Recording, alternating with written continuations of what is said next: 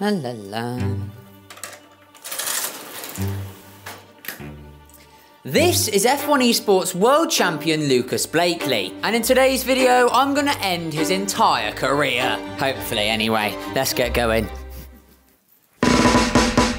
Driving for the official McLaren Shadow Esports team, the Scotsman often practices for countless hours each day. Whilst also making the occasional appearance in real-life Formula Ford and GB4 racing, he very much is a definition of a top-level professional esports racer. Esports, for those who don't know, like my nan, is short for electronic sports, and is basically the name for any competitive competitions that take place on video games, both online and sometimes in person at LAN events. Now, motorsport esports are a little bit different than others, like say FIFA or Call of Duty, since to play those you don't actually have to run around and kick a football, or carry an AK-47 around with you everywhere, although most of the American players do still do that. However, with motorsport, the crossover between the virtual world and the real world is much less dramatic, with the wheel and pedal setup being the same both on the sim as it is in the real car. So much so, many real world F1 drivers, endurance drivers, NASCAR drivers, the list goes on, use sim racing to both practice their skills and also just to race for fun. But still, it's not quite the same thing, is it? These pro players are still just gamers, right? They can't be that fast, surely. Well, today I'm gonna find out, as I have just 24 hours to try and beat the lap time of one of YouTube's most prolific sim racers and before mentioned F1 Esports World Champion, Lucas Blakeley.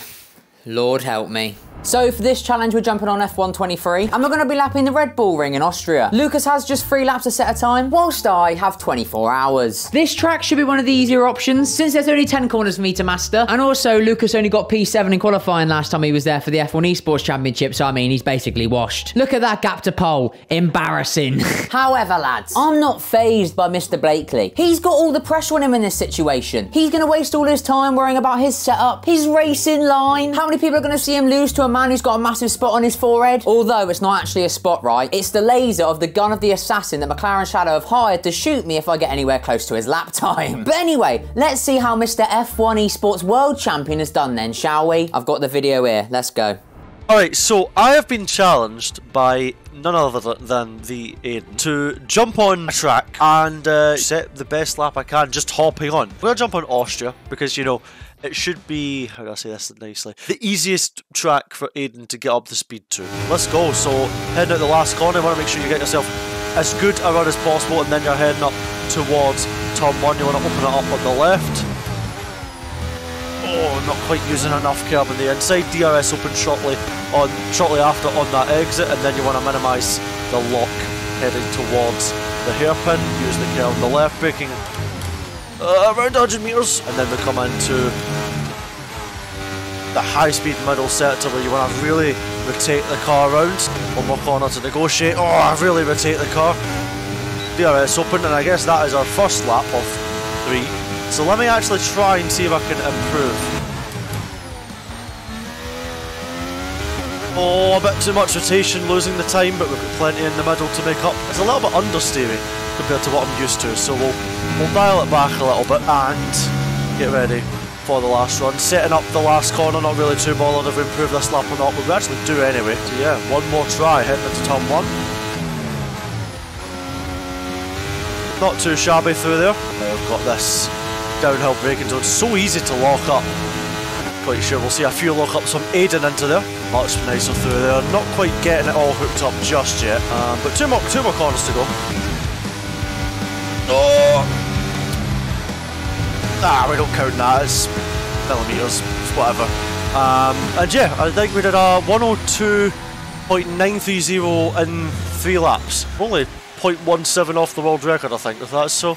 Yeah, that's good enough for me. Not sure it's going to be that easy for Aiden to get up to speed in those laps. Best of luck, try not to lock up, and if you're struggling to find pace, just drive faster. Works 100% of the time.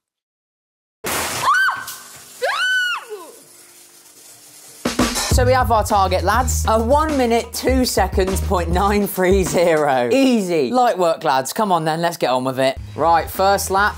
Prepare yourself, Lucas. You're going to lose already. Into turn 1. Yep, that's the racing line. Fucking hell, this is going to be a long day. Now, I've not actually played F1 23 before, lads. I've downloaded it yesterday. I used to love playing the F1 games back in the day, but I didn't have any space in my house in Manchester to bring my sim rig with me, so I've left it at home in Cornwall, so I don't really get a chance to drive on it very much. But don't get it twisted, I am a fucking very good driver. Ignore the fact I've just spun on the gravel. Right, let's try and get a banker lap in here. Don't have to be anything special. A 1 minute 6.8. So only like 4 seconds slower. Lovely. It's fine. I can definitely do a lot better than that. I know I can. Oh, running wide. Arthur's gone. I've gone. Oh, fucking hell. So at this point, it was obvious that some research may be needed. And thus, I did what any other true racing driver would do and turn to the experts for their help. Welcome guys to another track guide on F122. This time we're going to be taking a look at the shortest circuit on the calendar, Austria. Right, so I think it's pretty clear, lads, I'm going to need a setup on this car. So let's just steal one off one of the top drivers here. There we go. And now with this setup installed, lads, we should be absolutely flying. Oh yeah, immediately you feel the difference. Already half a second up on this lap already. Let's just not bottle it. Oh, look at the time going down, look. Oh, that's a nice lap. That's a lovely lap. 1 minute 5.728, not too bad. Still like 3 seconds off what I need to be hitting, but I'll take it. I think the setup that these esports drivers drive with to be fast is quite arsey, and it's just catch me a bit off guard in the high-speed corners, to be honest with you, like that. Just trying to carry the speed into that final corner, the arse just, woo! Why don't I just stop chatting and just drive the car? So, with my newfound speed from the setup, I stripped off my hoodie to improve airflow and continued to push lap after lap, occasionally finding a bit of time and even setting a new PB, but most of my time was just spent exploring the gravel. You alright, lads? You enjoying the show there, are you? Yeah, right on, Bert. Yeah, nice viewing it is. You can't drive, can you? Spinning round and round and round like a bloody tornado, you are. What's your thoughts on Lucas Blakeley? Oh, that Blakeley, he's washed, he is. Washed, I tell you. I got more bloody skill in my left toe than he's got in his whole body, mate, I tell you that. But here, can I tell you something? What? 97% of people are watching this video are not subscribed. That's right, 97% of you lot watching this video have not pressed subscribe on this channel, even though you're enjoying the video. So stop what you're doing right now, go down there, press subscribe. I was like, find out where you live, and I'm gonna come to your house, and I'm gonna run over you and all your family. Nice one. Cheers for that, lads. I'm off. So I got back at it, driving lap after lap for hour after hour, trying my best to maximise every single corner until I finally made a revelation. So, lads, you might have noticed that throughout this video so far, I've been using the cockpit camera, right? I just prefer it when using the racing wheel. It feels a bit more, you know, realistic, I suppose. But I just, you know, for the sake of experimenting, changed to the TV pod, and I've suddenly gone nearly half a second quicker in the first lap. So, I have a feeling we're going to make some improvements here, boys.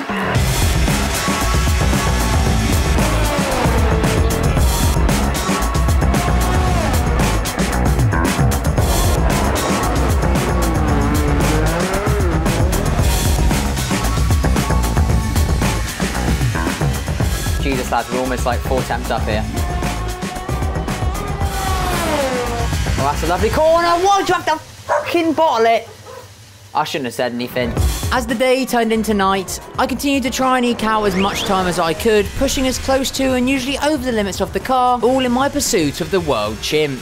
And just as I was beginning to spiral with frustration, my dad decided that he wanted to have a go, which made me feel a little bit better.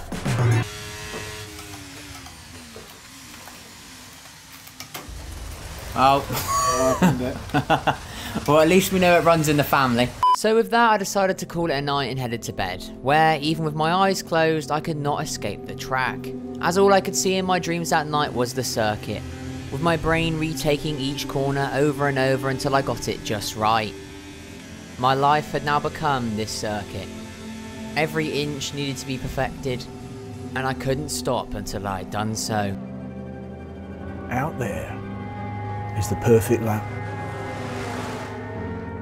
No mistakes. Every gear change, every corner. Perfect. You see it?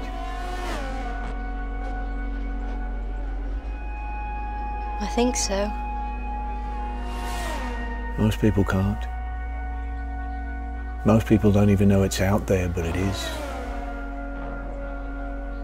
It's there.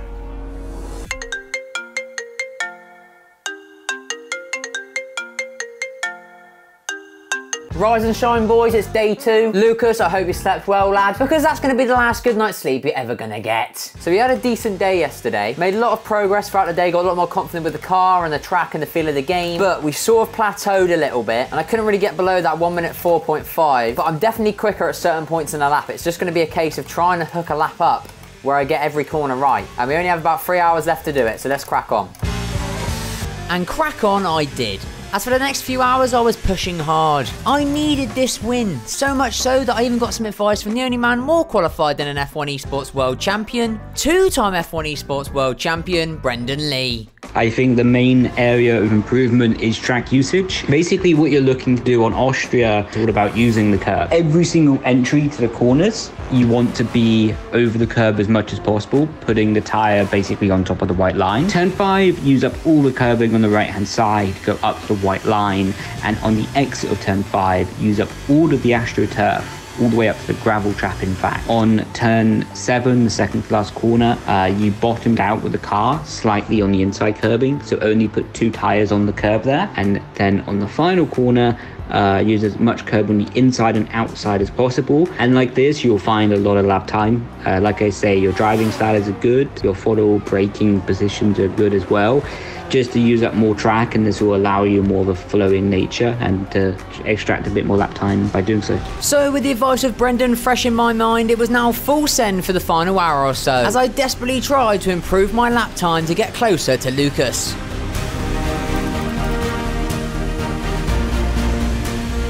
We're green in turn 1, lads. Nobody panic.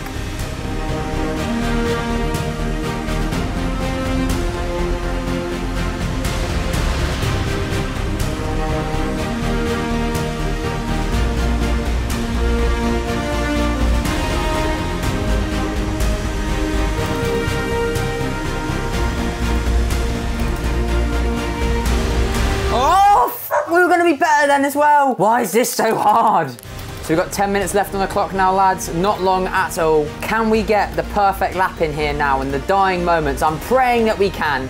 We've been close many times. We just can't keep the car together. I can't hook up the lap. And Lord knows I've been trying for long enough. For 24 hours, this game has been my life. This track has been all I've looked at. Can we at least pull a couple more tenths out of the bag? Jesus. Come on, lad. There's 10 corners. Only 10 corners I've got to get right. 120 left. This is it. It's the last lap. That's all I've got left. It's do or die now, lads. Come on.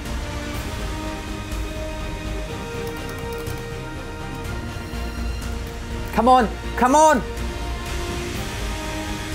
Out there is the perfect lap. No mistakes. Every gear change, every corner. Perfect. You see it? No! No! No! We've spun it! Oh, lads. We wouldn't have gained much anyway, maybe a 10th at best. Oh, boys and girls, and just like that, the challenge is over. In 24 hours, I managed to set a best lap time of 1 minute, 4 seconds, .565. Over 1.5 seconds off Lucas. I'll be honest with you, lads, I could have beaten him this entire time. I've just been holding back because, you know, it's not fair to ruin his entire career by beating him on the first time out, is it? So, Lucas, you're welcome, lad. Thank you for watching this video, lads. If you enjoyed it, make sure to leave a like, subscribe to the channel if you are new. If you want to see more from me, there'll be a link on screen to another video now. You can click it, watch more of me shouting. And yeah, until next time, lads, stay safe, and I'll see you later.